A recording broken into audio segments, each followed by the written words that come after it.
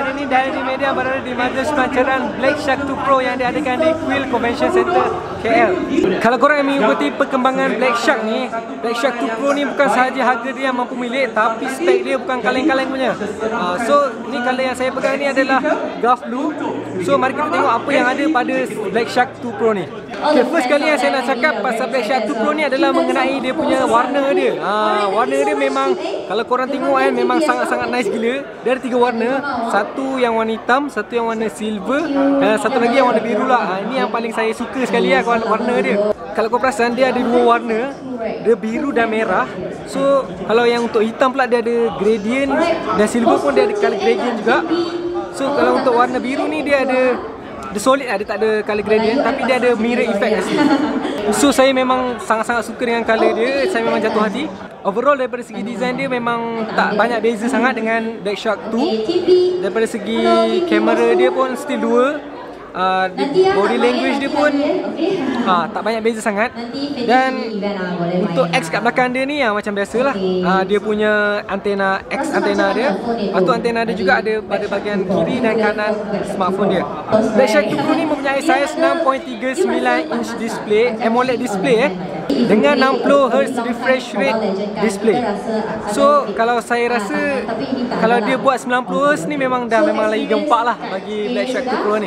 Dan ia juga menggunakan 240Hz low latency touch sensing display. So memang sangat-sangat smooth lah kalau korang guna Black Shark 2 Pro ni.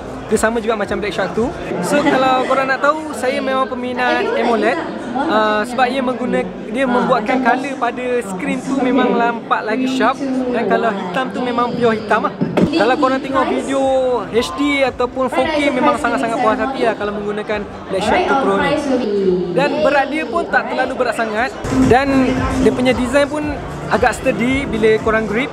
So memang just nice lah bila korang main game. Tambah pula dengan casing dengan controller yang dibagi. Bukan bagi dia korang kena beli berasingan. Dan kalau korang perasan juga kat belakang dia ni ada logo Black Shark. Dan logo ni macam biasalah dia akan ada RGB light. RGB light tu bukan saja pada logo, ia juga ada pada bahagian atas dan juga bahagian bawah yang dinamakan Shark Eye. So dekat bahagian kiri dan kanan juga ada RGB light. So memang sangat meriah lah kalau korang main menggunakan Black Shark 2 Pro ni. Macam yang saya mention tadi, Black Shark 2 Pro ni memang kamera dia still 2 dan kamera hadapan juga still sama. Dan kalau korang perasan, bezel dekat bahagian atas dan bawah ni, dekat sini tersembunyinya dia punya firing speaker. So bila korang main game macam ni so dia punya speaker tu akan blast kat korang punya muka lah. So dia punya audio tu akan lagi better lah. Okay, korang pun mesti nak tahu pasal spek dia kan. Okay, Black Shark 2 Pro ni menggunakan Snapdragon 855 Plus. Itu adalah chipset yang paling terbaru daripada Snapdragon 855 Plus. Dan kalau korang nak tahu beza antara Snapdragon 855 Plus dan juga 855 yang lama, dia punya clock frequency dia lagi laju daripada 855. So bila korang main tu memang sangat smooth lah. Ditambah pula dengan RAM sebanyak 8GB ataupun 12GB. Tapi kalau korang gamer sejati, korang mesti pilih 12GB kan. Tak main lah 8GB. Dia punya storage dia pula dia ada 2. Kalau untuk 8GB RAM dia cuma ada 128GB. Tapi untuk 12GB RAM dia ada 256GB storage. So pilih mana yang sesuai untuk korang. Tapi saya rasa lebih baik ambil yang 256GB, lagi puas hati. Sebab apa? Sebab Black Shark 2 Pro ni tak ada expand memory. So memang tak boleh nak masukkan memory slot. So korang kena pilih dengan bijak lah. Dan operating system dia menggunakan Joy UI based on Android Pie 9.0. Dia punya interface memang sangat-sangat smooth lah. Dan bateri yang dibekalkan oleh Black Shark ni pula ialah 4000 mAh. Bagi saya itu memang standard untuk smartphone.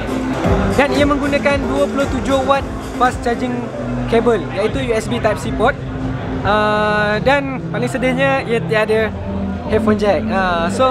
Tapi korang jangan risau, sebab bila korang beli, diorang akan bagi siap-siap dia punya USB dongle untuk headphone jack. Tapi headphone tak ada sekali lah, korang kena beli asing. Okay, daripada segi kamera dia pula memang tak ada banyak beza sangat. Cuma dia ada sedikit improvement lah berbanding dengan Black Shark 2. Dia masih menggunakan 48MP main kamera dan juga 12MP untuk optical zoom. Gambar yang dihasilkan, apa yang ditunjuk tadi, memang lebih better daripada yang Black Shark 2. Dan saya pun sangat suka dengan dia punya kamera. Lagi satu yang Black Shark 2 Pro ni dia support 4K untuk video So kalau korang nak memang suka shoot video 4K, memang sesuai lah untuk korang. Cuma yang selangnya bila korang record video tu, make sure tangan korang tak menggigil lah, sebab dia tak ada OIS. So dia cepat untuk bergegar lah kalau korang tangan jenis menggigil kan. Dan selfie kamera dia juga bagi saya okey lah, nice lah untuk korang selfie. So overall Black Shark 2 Pro ni memang super nice, super fast dan juga super affordable. Dan telefon ni memang oriented untuk gamer, memang dibuat khas untuk gamer. So para gamer sejati kat luar sana, korang memang patut dapatkan Black Shark 2 Pro ni sebab harga dia memang sangat-sangat affordable. Korang boleh dapat dengan harga 2499 ataupun 2999. Kat mana korang nak dapatkan? Korang boleh datang kat mana-mana cawangan DirectD yang berdekatan dengan korang. Ataupun kalau korang busy sangat, korang boleh dapatkan je secara online di www.directd.com.my. Lebih jimat masa dan juga tenaga. Saya ada berita baik untuk korang sebab DirectD, cawangan DirectD yang ke-10 akan dibuka di KLIA 2 pada bulan ni. So make sure korang datang. Kalau korang nak travel tu, sebelum korang travel lah, boleh sempat usah-usah phone dulu. Mana tahu boleh dapat phone yang lagi murah kan. Okay, sebelum saya akhiri, make sure korang like video ni. Dan jangan lupa juga untuk subscribe channel kita orang, sebab korang punya subscription tu memang sangat bermakna buat kami. Teruskan untuk menyokong DirectDMedia. Okay, itu sahaja daripada saya. See you in the next video. Adios.